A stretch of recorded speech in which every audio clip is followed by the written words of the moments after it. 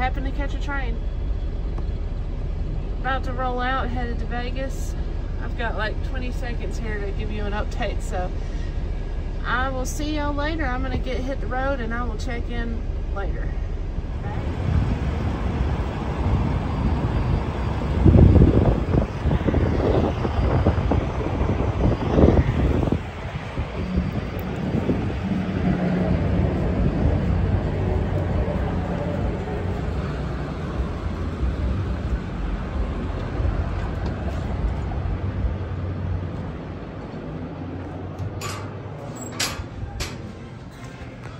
We're here in Flagstaff. They relayed our load off from Vegas because they didn't think we could make it.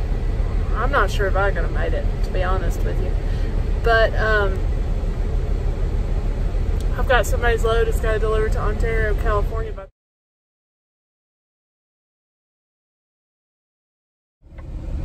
Hey guys, again.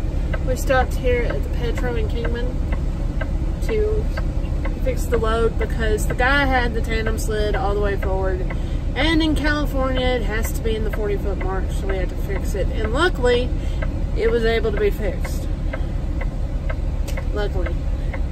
Whenever you pick up a load, a little helpful tip, and your load is going to California, always put it in the California mark, the 40-foot mark, whichever hole that is on your trailer, then scale it, make sure it's right before you leave. Because if you have to relay it to someone like moi, and they get it, and you've got it slid as far forward as it can be, that is illegal in California, by the way. That is very, very illegal in California, and you will get caught in a port of entry. Maybe not the first time, but you will eventually, so better to play it safe. But we're going to get out of here and get going and get down there. So all this back where I'm at is free. All of that is free. Montana's blocking the view. Hold on. All of this down here is free. The only reserved ones are way over there.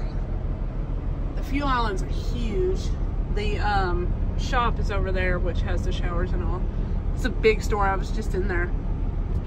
So yeah, this is a really good place to stop if y'all are in Mount Vernon. But we're gonna get off here and get something to eat because I gotta go to bed because I gotta get up at 5 o'clock in the morning. So I'll see y'all later. Bye.